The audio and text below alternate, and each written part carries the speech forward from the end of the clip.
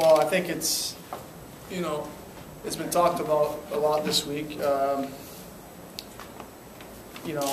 proud of, where, Timmy has gone with his career, obviously, and what he did, battled, and to be where he is today. He's earned every ounce of recognition he's getting. Obviously, he's on the other side right now, and we're both trying to get to the same place. So, we've talked about it a lot this week.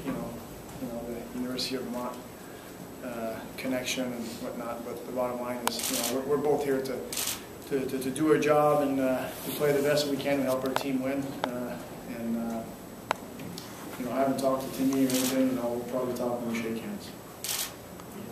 Just a quick follow on that. After you guys did graduate, didn't have a chance to really talk too much with each other, but on the times that you guys were able to kind of catch up, did you ever envision a day where the two of you would be in this position? No, you're just trying to find your own way in the NHL. I think we're at that point where we're both fighting for a job in the NHL. Or just, I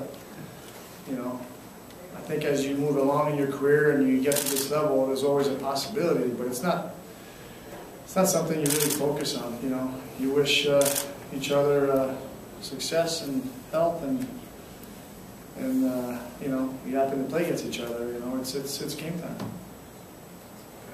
So question for Dwayne. And earlier today, Tim Thomas was just talking about maybe 9-10 years ago when he was struggling to make it to the National Hockey League. He kind of looked at a guy like yourself as a source of inspiration, as a guy that really battled through as a backup to become number one. Just wanted to get your take on maybe hearing that and knowing that maybe Tim Thomas used you as a source of inspiration to get to the National Hockey League. Well, it's great that he did. We crossed paths. Was it your freshman year? Yeah. We played against each other when he was a freshman, and Timmy was up in Vermont, and then during my lockout we played against each other. So, it's great to see where he's, what he's done.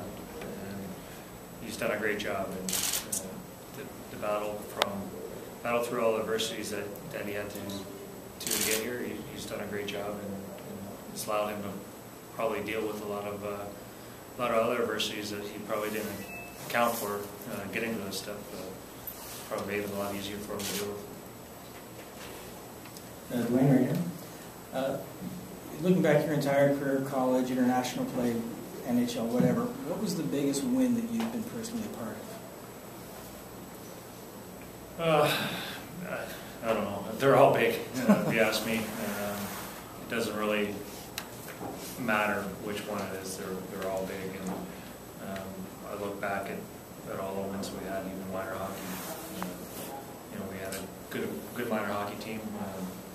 With Rob Blake was on the team. We won 5 Ontario championships, and then junior and college. Every win's big. Every time you're in a playoff and you win a game, it's always big. So I think every win's a big one. When you look back at 2006 when you with the Oilers and you had a chance, does it really bug you now that you got injured in that final? You had a chance to win the cup. Maybe things would have been different. Well, it was out of my control. It still is out of my control how it happened and what happened. So for me to dwell on it and focus on it, it's just wasting my energy and my focus. So for me, our team didn't win. It's unfortunate we didn't win. But at the same time, you got to forget about it and move on.